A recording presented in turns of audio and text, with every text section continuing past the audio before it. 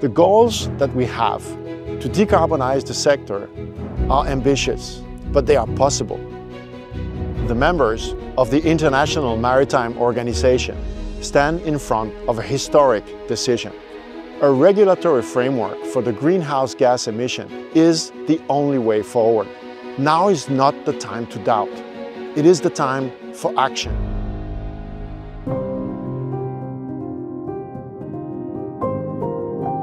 The shipping industry is responsible for moving 80% of everything we use. With this significant impact on how the world consumes goods and services comes responsibility. The industry needs a strategic approach to make a real impact and to reach its decarbonization goals. This approach is global regulation to solve one of the biggest challenges the industry is facing in its efforts to lower emission: the price gap. The biggest challenge of shipping's decarbonization is the cost, so the high cost of the low carbon fuels, which is typically 2 to 3 times the conventional fuels. And who should pay for those costs? And you could argue that you and I should pay because it's actually our consumption that drives the emissions. And when you take the cost of the fuels and pass it on all the way to the consumer, for vast majority of products, it's completely negligible. For a pair of shoes or for a laptop or a t-shirt, we are talking a few cents, not even dollars or euros. Now the problem is that the market itself is not effective in doing that because there are simply too many steps in the value chain. So for example, if the fuels is 2 times more expensive, we get stuck with that cost. We simply cannot afford that. And that's why we need regulation, because regulation can do exactly that. It can just make a level playing field for all so that everyone picks up the cost. We would actually have something that could accelerate really fast. Different actors in the value chain, from shipping lines, fuel and infrastructure providers, and logistic customers, have their own decarbonization goals. Global regulation ensures they can work together in a leveled playing field, advancing the decarbonization of the entire industry. Nestlé is committing to achieving net zero carbon emissions across our entire value chain by 2050. This commitment means a significant reduction in our Scope 3 zero emissions, which include transportation and logistics. For Nestlé, clear regulations enable us to align our supply chain strategies with global sustainability goals, ensure compliance, and build consumer trust. Customers want brands that proactively incorporate sustainability in every aspect of the process, from sourcing to delivery. Maersk Eco Delivery supports our decarbonization efforts, enable us to make significant progress in our Scope 3 zero emission targets while ensuring transparency, traceability through our supply chain. Nestlé is open to a fuel mix, as long as it aligns with our sustainability and traceability principles. Specific type of low-emission fuel is important, as transparency, scalability, and environmental performance are a key criteria in our decision-making process. For advancing the decarbonization journey, different low-emission fuels are needed. Some of these fuel technologies are available today, others are more on the horizon. So there's a lot of discussion in the shipping industry about which is the fuel of the future, and it would be very nice if we could appoint the winning candidate, but that's unfortunately not the case. At Maersk, we're quite fuel agnostic. We don't have any special love for any one molecule. We want something that is safe, that we can operate, and that is cost effective.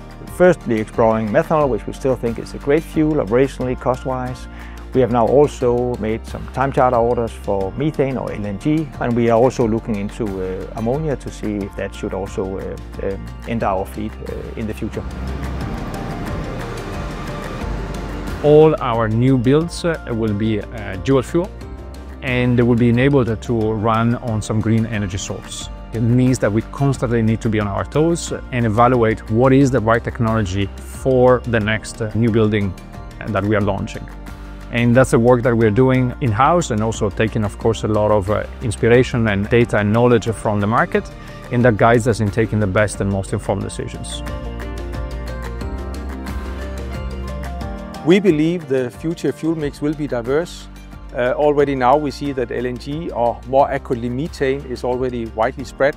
The technology is on more than 1,000 ships already, and the fuel is available in many ports around the world. We also see a significant uptake in methanol. A lot of the investment decisions are being taken to ensure the supply of methanol is available. Actually, more than 200 ships already now are built or are on order for methanol. In the future, these fuels are here to stay.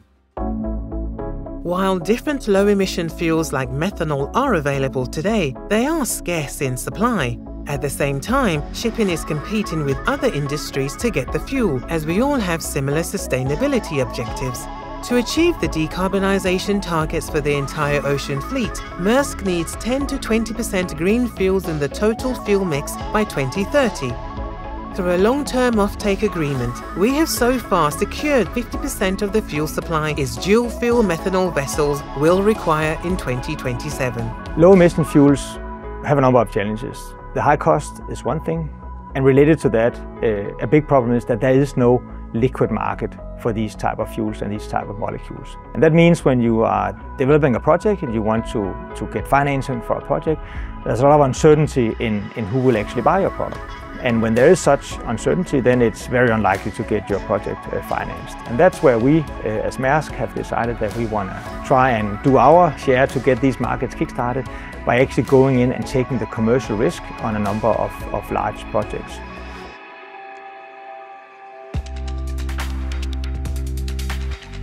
那长期协议可以帮助我们在前期的开拓过程中呢，很好的覆盖风险。马士基作为脱碳行业的这个引领者，与金峰签订了战略长期合作协议，这也是坚定了金峰科技在绿色甲醇这个新的燃料工业体系里面进行长期投入的一个决心。绿色甲醇发展的根本性的驱动因素我认为除了低碳以外，更重要的能让客户广泛接受的话，更多的是成本因素。如果没有这样的长期采购协议，作为绿色燃料的生产商呢，我们在初期的投入就会面临很大的风险。那通过这个协议的话，我们一次性的进行了50万吨这样一个规模的规划。目前看呢，通过这样的技术的落地，已经很明确的带来了相应的技术进步和成本降低。所以在这个协议落地的过程中它很好的支持了整个绿色甲醇产业的发展。如果没有这样的协议的话，行业的发展呢都会受到一定的限制。我认为当前推动的相关的绿色甲醇的包括绿色燃料的这些标准非常重要。不仅仅是来自于它的一种监管的一个手段，更重要的，它为行业的发展呢提供了明确的衡量的标准。With technologies and fuel options available and partners working together across the value chain, the industry's 2050 net zero target is within reach. The high cost of low carbon fuels, that is the crux of the decarbonization of the industry, and therefore it is critically important that we get an effective regulatory framework under the International Maritime Organization, because that is the missing piece of the pathway.